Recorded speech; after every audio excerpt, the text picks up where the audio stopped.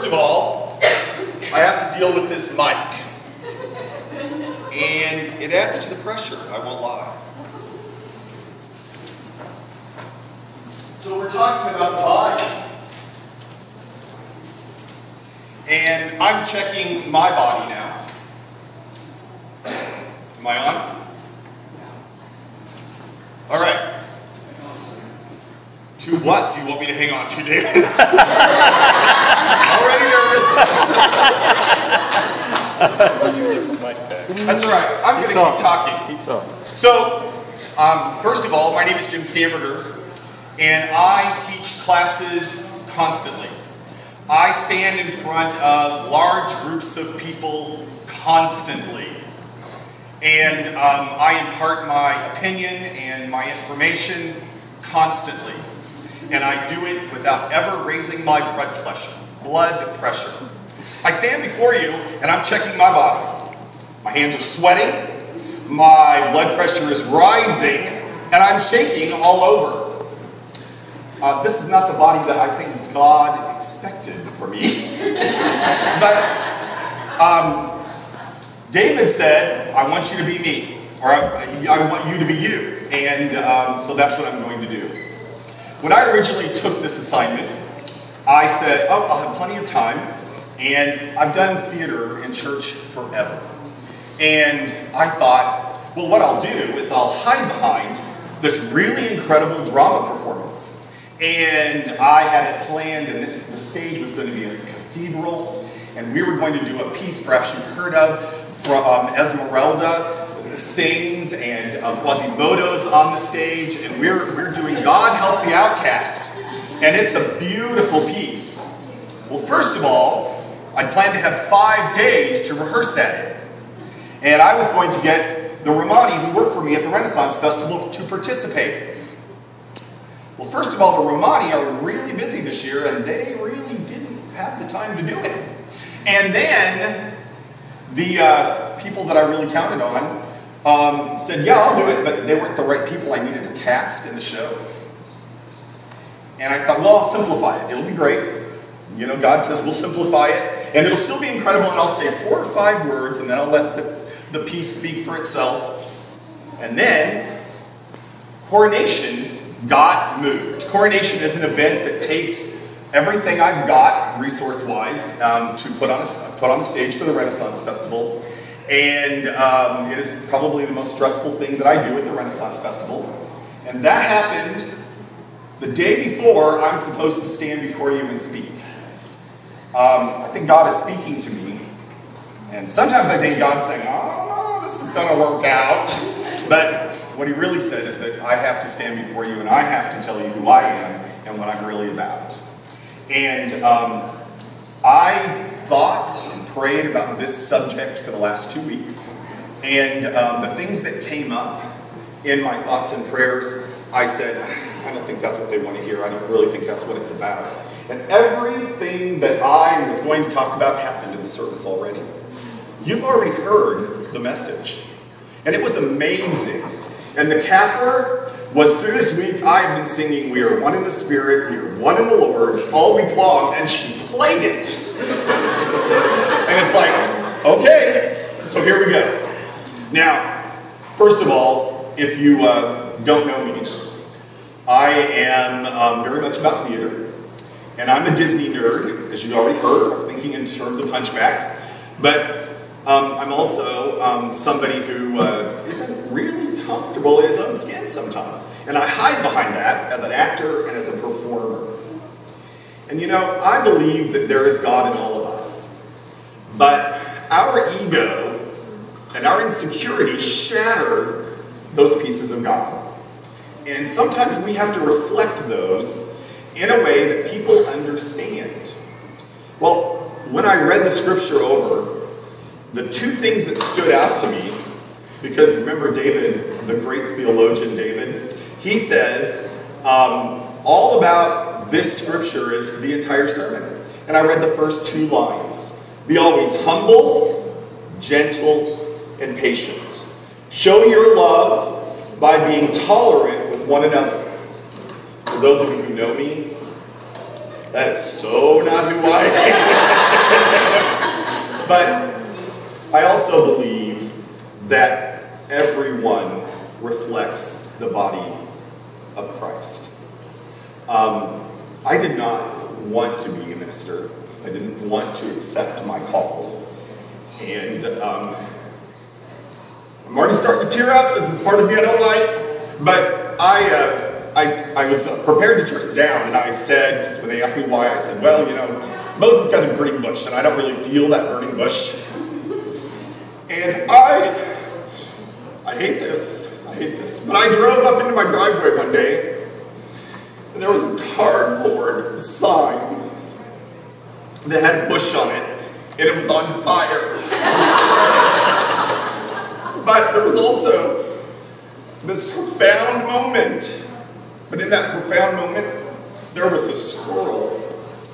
Oh, thank you. There was a squirrel with a stick and a marshmallow on it.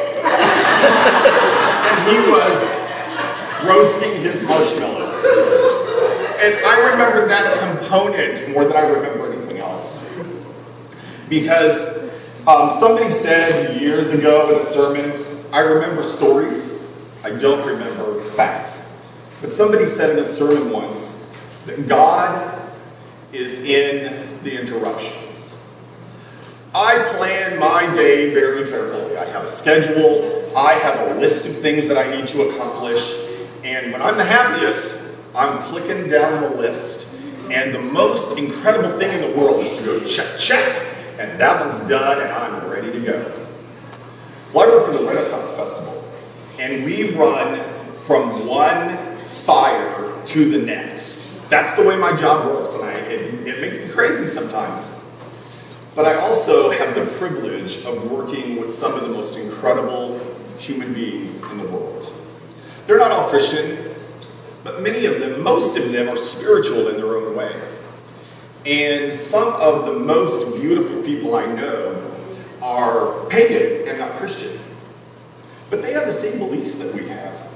And it took me a lot, it used to scare me. Paganism used to really scare me. And I had a young girl once we were talking about it.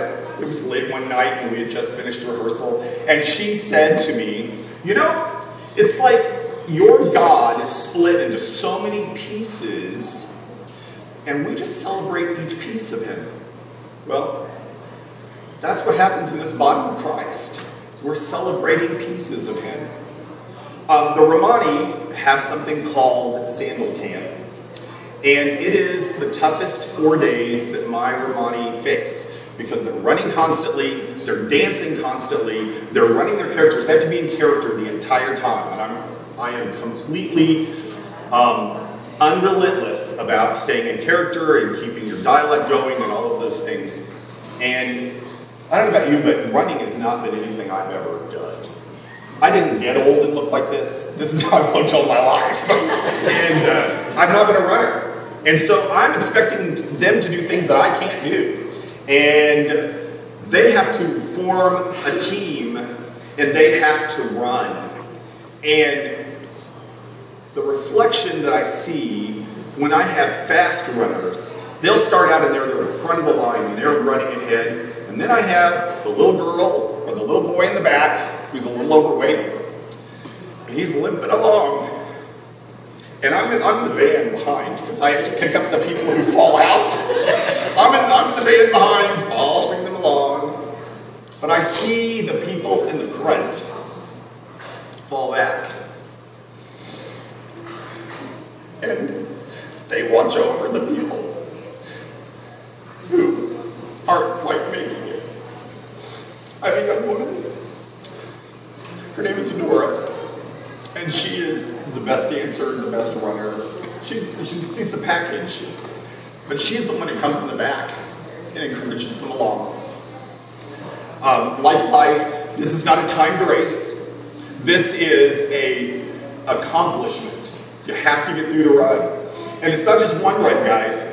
It's morning and evening, and it's every day. And the run gets longer and longer and longer. Kind of like life. But the last day, they're exhausted. They're on their emotional edge, and so am I, because trust me, it is not easy to lead the group.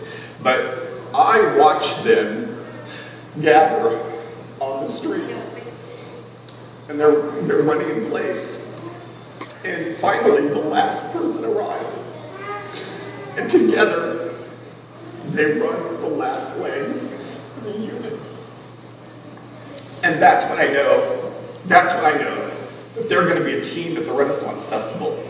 Because when you have thousands of people at you all the time, the pressure is huge, and you have to remain in character. You have to make sure that the audience is having a good time, and you have to be accessible. And yet, you still have to be a team, and you got to keep the show going. And that in itself, for me, is a reflection of what God expects of me. Even when things are going wrong, I'm expected to keep things going and to keep my life working and my world working, and hopefully touch people in a way that they understand my belief system and the love that I have for people. Sometimes that's hard.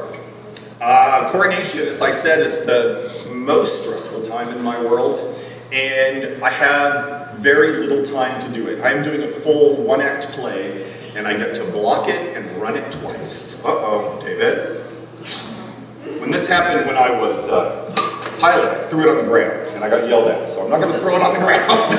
I'll lay it here and see what happens. Can you still hear me all right? All right. So, I have no idea what I just said because I just lost it, but we'll move on. Coronation. Coronation is lots of pressure, and I have a script, and usually I'm not tied to a script. Usually I get to choose. But coronation is a really difficult script. There are tons of words, and everybody has an expectation of this event because it's meant to touch everybody. And Portia Bowers was kind enough to be one of my readers. Well, I think she thought, well, that's going to be a really cool thing. Well, it's hard work. It's really hard work, was it not? It's really hard work because you've got lots of hard words to say, you've got to get them in at a certain time, and I'm not patient when they're not there because I have so many things coming down on me. And the music didn't work the way I wanted, and we kept adjusting, and I come in with this grand picture, and then I'm trying to make the picture work as best I can. And I have to give in a little bit. How many of you had to give in to things that you didn't want to give in to? I got to give in a little bit. And you know what? Once I start giving and trying things, that's when it starts to work. When I'm struggling with it, and Adora, who I spoke of earlier, apparently said the next day when I came back a little less stressed, she goes, oh, thank God he's in a good mood today. But I was lucky because the people who were dealing with it, Scott, by the way, is sitting in the audience, and he is our king. And Scott's brand new. That's why there's a coronation. And he's learning. He's growing too, just like we're growing as Christians every day. He's growing as king. Down to how far he has to set his feet apart to look powerful. And whether or not his hands are here or here make a difference in how his character looks. It also makes a difference in our world, how we present ourselves to others. And on Friday night, when I was trying to block things done, I'm not happy with how I presented myself. And I'm lucky enough to have people who will forgive me and love me no matter what happens. And I have that in my life, and I hope that others have that too. And so perhaps you should share that with people around you, how much you love them and appreciate them. Because on Saturday afternoon, I was so tired I wanted to cry. I saw our king walk down the aisle, and the organ and the trumpets. Oh, by the way, the trumpets didn't show up Friday night. I really had a stroke. And I could always depend on Pam, who's going to film no matter what, and the trumpets and the organ, and everything was so beautiful, and it gave me goosebumps. I have a friend who calls those God bumps. It was pretty incredible. And then, as things go, we got to reception, and things are rolling, and my spirit is high, and everything's good. And then a woman fell. And I found out at that moment that that facility was not prepared to have an accident in that facility, and it suddenly became our job to deal. It's also our job to deal in a way that the audience doesn't see. Well, she actually fell at the very front of the room. So that made it even harder. But my court, my king, went, oh, we have to shift the focus. He completely began singing and drew focus where the singer fed in right where she fell. And he completely shifted the focus and he made it happen. That's teamwork. While I was trying to figure out how we were going to deal with this woman and not make a huge scene, Scott knew it was his job already to get the focus somewhere else. I'm lucky. I have a support team who supports me 100%. Even when I'm stressing and I'm mean, they're still there. And I know that they're there. But I need to remember and I need to grow and I need to take more time to thank them and to love them and to help them know that I'm there for them. When she played the song, "We are one in the Spirit, we are one in the Lord," that's how I feel about everyone in my world. And we try really hard. And I wish I could say that we were always one in the Spirit, that we always agreed, but we don't. Sometimes we disagree. And I work with people who are passionate and loud, and sometimes they disagree really loudly, and I have to back off and remember that they're entitled to their opinion too. Sometimes I'm in charge and I have to say that this is what's going to happen, but I still have to love them through it. I have a woman who's incredibly talented who brings us so much music and so much that I can't offer as a human being. And boy, she can stress me out faster than any human I know. And yet, I know that she did it because she wanted to help, because she could bring something that she knew I couldn't, and allowing her to support me, even when she pushes my buttons and makes me feel less. I always say that we're the best of friends when I'm okay with myself, but when I'm not, then we have problems. But we need to remember that we're not always the best of who we are.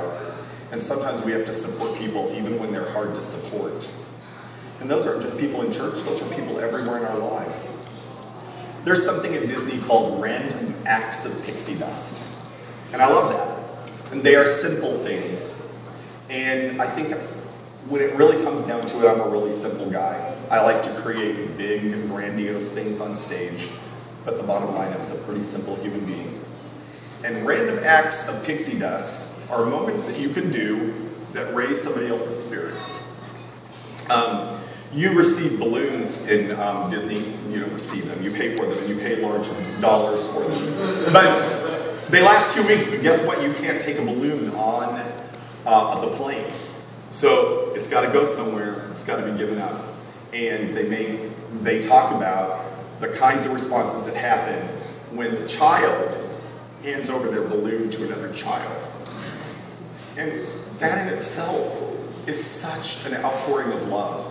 And for me, that is definitely a random act of pixie dust. This morning, Ruth and I went to breakfast, tried to keep it as normal as possible this morning because I was about to, in the words of my granddaughter, get freaked out. She's, "Papa, you're freaking me out." Well, this almost freaked me out. But we went to breakfast at Hardee's this morning, and this couple was coming out the door, and I opened the door. She was struggling with it for a moment, and I opened the door, and she walked through, and then the man said to Ruth Ann, "It's your turn." And I said, "It's your turn." And that little moment, that little interaction with a stranger really lifted my heart. I can't tell you how many people slam the door in your face as they walk through, but it was an interaction. It was playful, it was fun, and it just felt good. And sometimes doing things for others just feel good, and it raises your spirit. I've already talked too much, so I'm going to tell you about one last thing, and then I'm going to let you have communion. And that is this. I listen to a lot of podcasts that are Disney podcasts, and there is a group called Be Our Guest, and they support an organization called, let's see if I can do this, Give Kids the World. And Give Kids the World is an amazing organization because what they do is they bring down handicapped children and their families, and they have a facility so well equipped that they can make sick children and their families feel normal. They get to ride everything. And Disney supports them by giving them tickets to the park. But they do incredible things like, some of these kids don't know if they're going to see their birthday. Some of these kids don't know if they're going to see Christmas. And on one day, they celebrate birthdays, just like we did today. And on one day, they celebrate Christmas. And my favorite day is ice cream for breakfast day. And they make sure that there's ice cream that everybody can have. And you know that there is a percentage of those children who get better because for a week, they don't feel sick. They don't deal with doctors. They don't deal with nurses. Sorry. But they are allowed to feel normal. And 1% of those people actually recover, even when they didn't think they were going to get to. I am hoping that one day in my Disney trip this year that I can figure out how to volunteer there. The guy who they interviewed on the radio, or on the podcast, said it was the coolest thing ever. They have a train. This is so mean. They have a train, and the train allows wheelchairs on, and you get to drive the train around the park, because apparently it's that big. It's like Disney World in itself. It's got a park. And you drive the train around, and you let the kids laugh, and you get them to play. And he said, and I forgot that I was doing something for somebody else because my heart was so lifted that I found joy. Well, I challenge you. All of us can't go to give kids the world, but you can find a way this week to give joy to somebody else.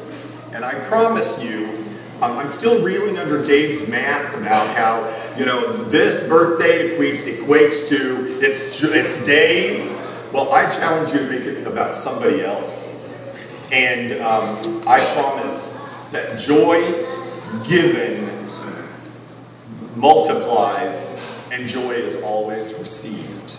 Now, I warn you, because I tell the people, my actors at the Renaissance Festival, sometimes the joy you offer got internalized, but they didn't respond on the outside the way you wanted them to.